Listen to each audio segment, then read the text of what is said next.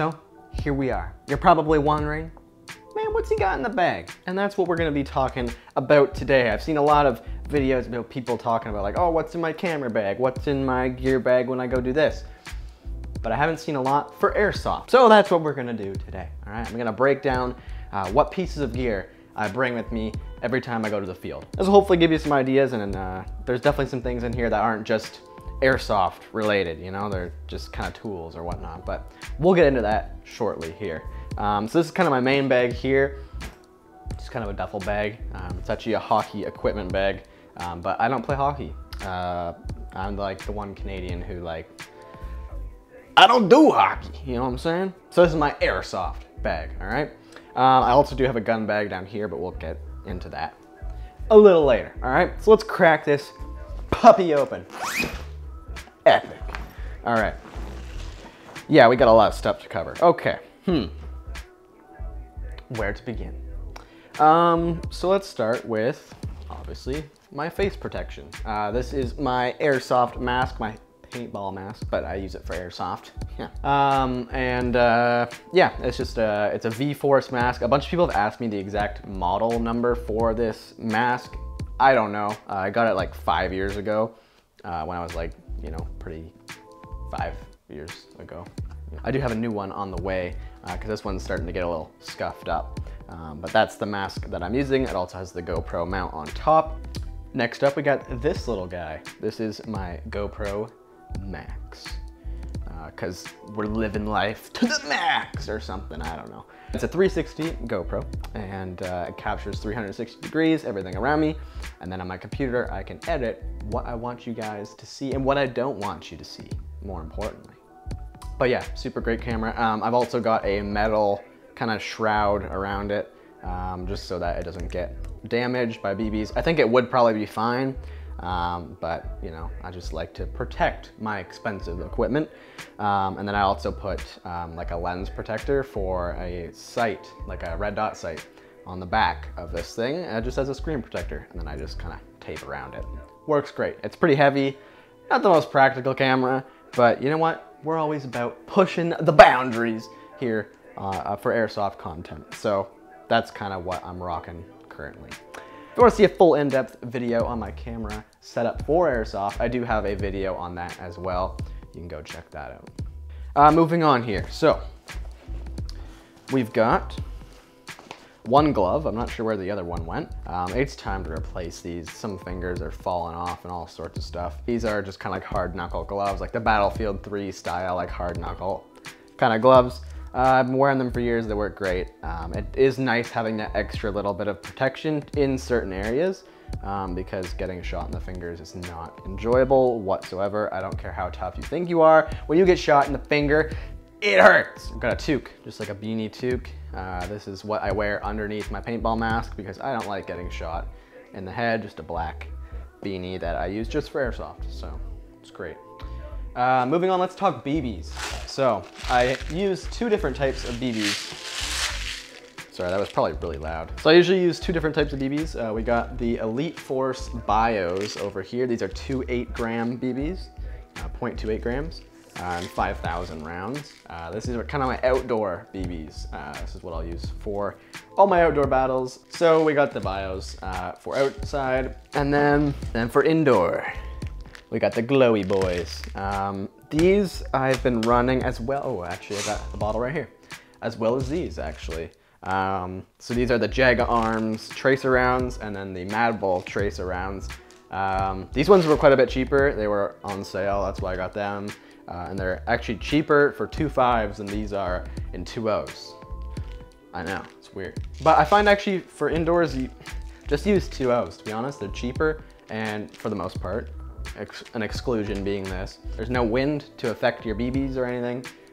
So I'm going to probably be just getting the 2.0 gram BBs from now on because they fly faster because they're lighter, and yeah, they're just as accurate inside, guys, all right?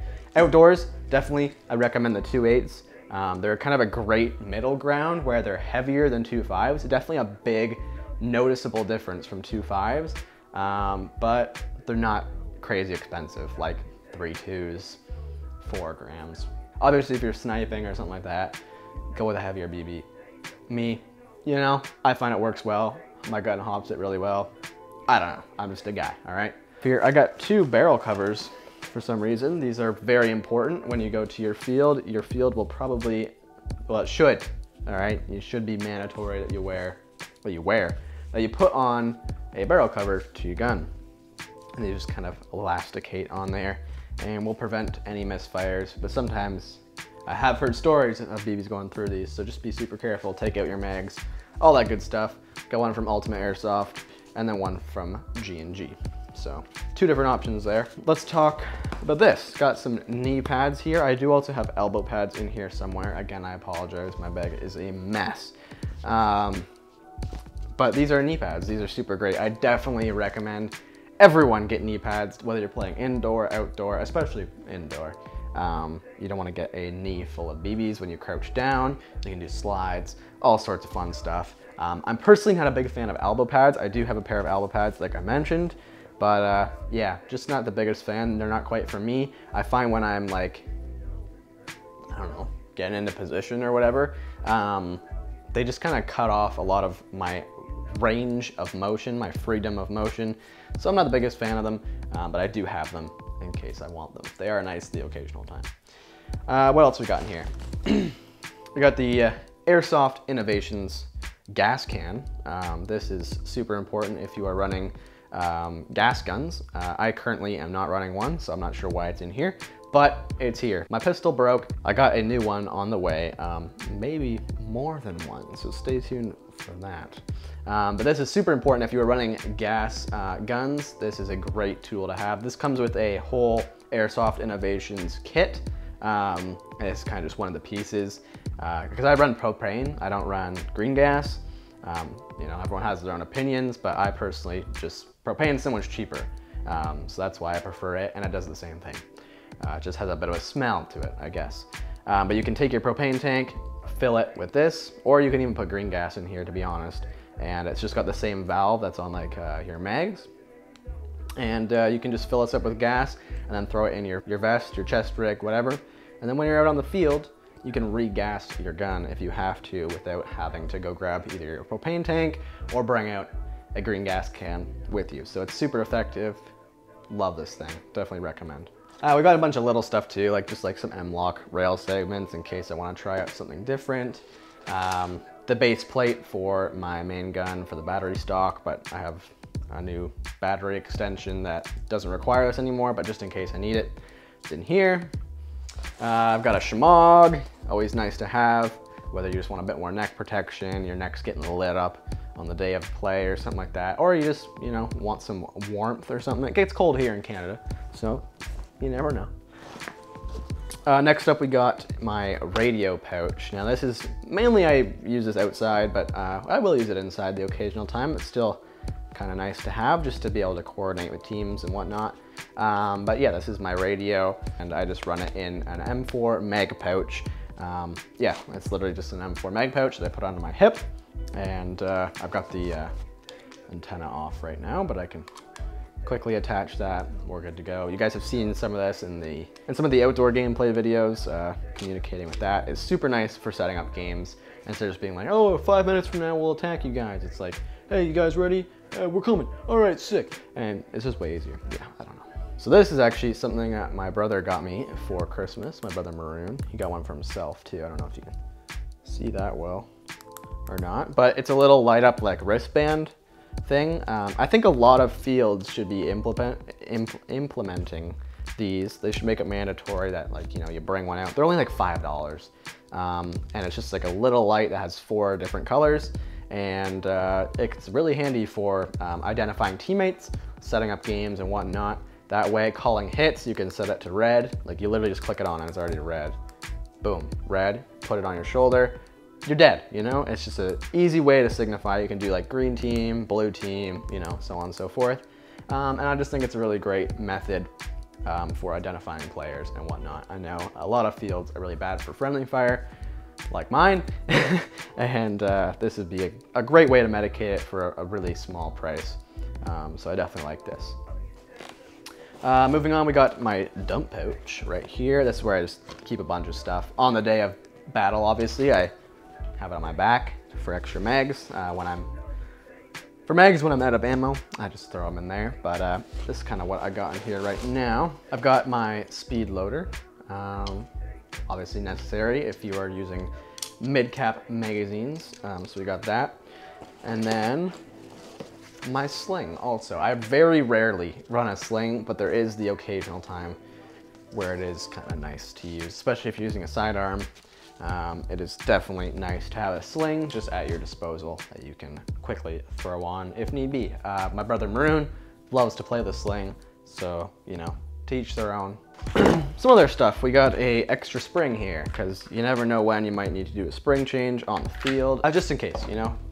I never heard of a spring breaking, but I'm sure it's a thing, and it's nice just to have some options, especially because my gun is such a quick change spring system, so super nice to have. All right, now we're getting into the vest. It's nice that I can throw my whole vest in this bag as well and just keep everything in one place. So we'll kind of go over what's in here. I've mentioned this vest a lot on the channel. Well, it's more of like a chest rig, but I definitely like it because my chest rig's up so high. It makes way more sense pulling my mags out from here and slapping them in my gun than pulling them out here and slapping them in my gun. We'll crack open here and see what's in the rest of this. I got my little GoPro bag of different lens protectors and whatnot here. Got an extra speed loader with some BBs. I've got my tool for adjusting my FPS, like tightening my spring, because I have the KWA VPS system in my main gun. So this is super useful. And then it's got another front pouch here. That's where I keep all my batteries. So everything I need for batteries is in here. Also, looks like you got this in here as well. This is just a Nike Dry Fit headband. Super useful for keeping the sweat out of your eyes. My goodness, this thing is a lifesaver. I know I look like an extreme speedy boy now, but you know what, that's all right. This just prevents any sweat from dripping down my face and clouding up my goggles. I know it's super gross, but it happens, you know? Yes, we got batteries. Let's go over batteries, actually. A lot of you guys asked me about my batteries. This is kind of one of my newer batteries that I picked up. This is an 11-1 PEQ, or PEQ, box style battery that is from Vulcan.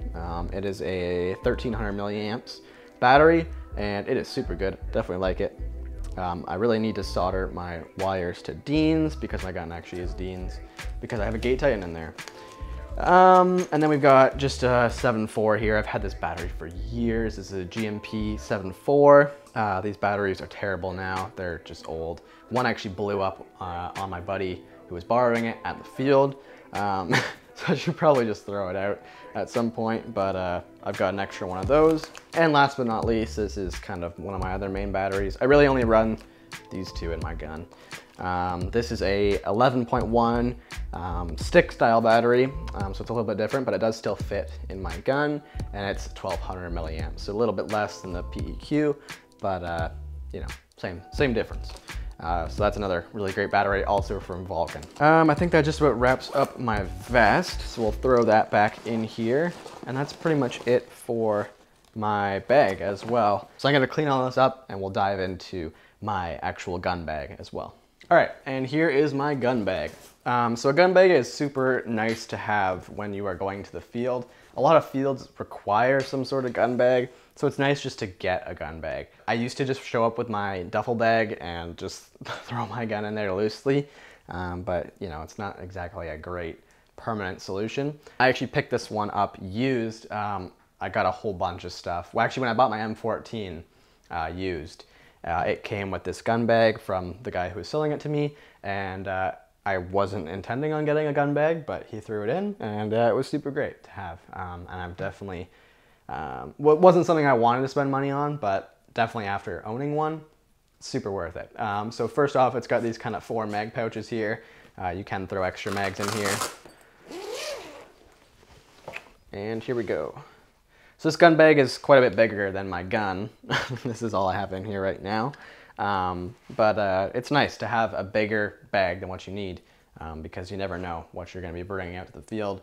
I have a sniper as well and an M14, so it's nice to be able to fit all those in here.